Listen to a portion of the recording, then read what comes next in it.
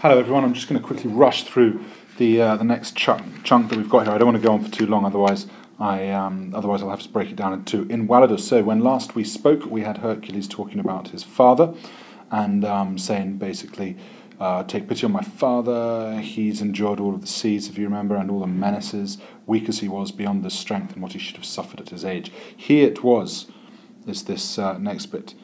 Quin ut te supplex, so idem, that same man, orans, begging me, praying, dabat mandata, gave me orders in direct command that I should seek you as a suppliant and that I should go to your threshold. Gnati que patrisque alma precor miserere, take pity, I pray, gracious one, have pity on the Son and on the Father. Nice ideas of piety here, respect for the elders, that's going to come later. Pity the Son and the Father, I pray you, gracious one.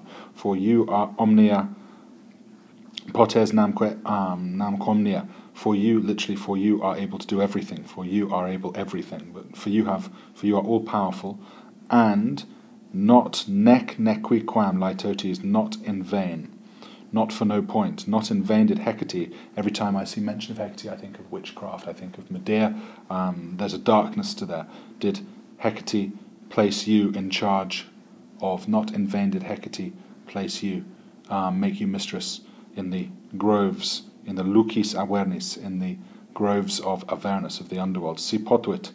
If Orpheus was able, we now get a mixture of different stories from mythology. We have Orpheus and his piety, and we have Pollux and his piety, and then we have Theseus and Hercules, both sons of the gods, as your notes say. So, if Orpheus, this is the story of Orpheus and Eurydice, Orpheus, the greatest singer ever, who charmed the underworld with his beautiful lyre. If Orpheus was able to summon the ghost of his wife, if Orpheus potuit, if Orpheus was able to summon the ghost of his wife,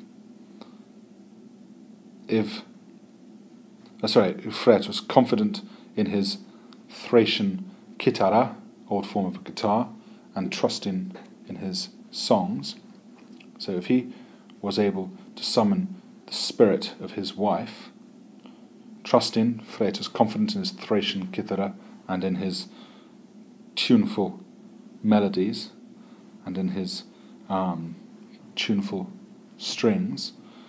If this is the story of Castor and Pollux. This next bit, this is the story of Pollux, who went down to rescue his brother on the understanding that each of them were taken in turns to be in the underworld for 6 months.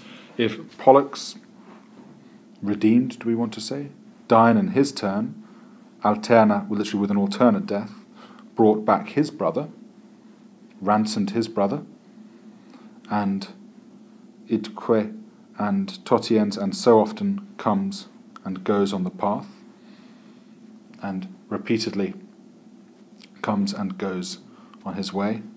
Quid Thesia, lots of allusions here. Why speak of what of Theseus?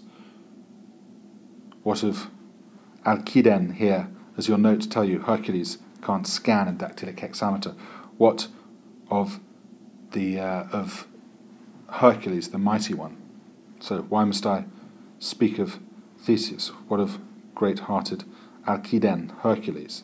Both of these men, remember, have divine parentage like Aeneas. Et me genus, I too have descent from Jupiter most high. Et me genus, I also, and also for me there is birth from Jupiter, from the utmost, from the highest Jupiter.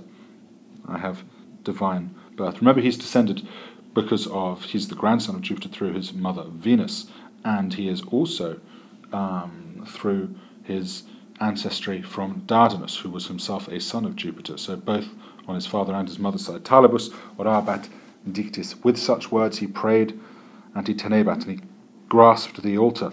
Cum, when the prophetess thus began loqui to speak, sate sanguine divum, sprung sate, born from the blood of gods, Trojan, son of Anchises, son of Trojan Anchises. I love this next bit. The descent to the underworld, the descent to hell, is easy. Noctes.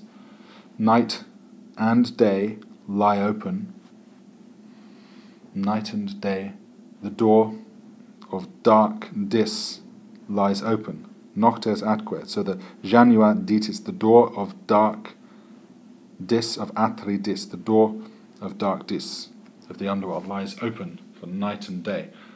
So it's easy to go down into hell, but to come back is the more difficult thing. Think of Churchill. When you're in hell, just keep going. It's easy, even if you think of Churchill in the context of that, of what he called the black dog of depression. It's easy to be depressed. Getting over it is the task. Or in this case, conquering the ultimate adversity, as Sacchini pointed out, of death. But to recall your step and to escape to the skies above, this is the task. This is the labour. This is the struggle. Pauci.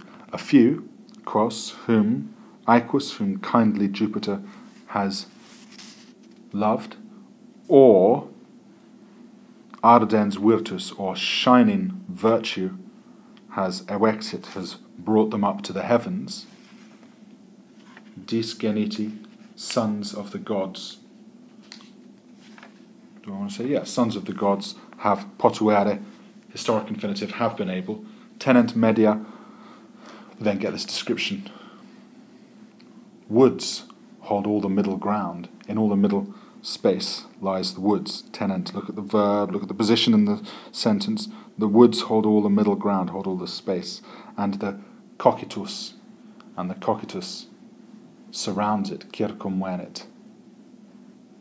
Labens, encircling it with its atro sino, with its dark bend. Look for the context, look for all of these dark words, words to do with darkness, words to do with imagery, all of these different things that we've mentioned before. Very well done. There's another extra 15 lines or so for you, and I will see you all next lesson.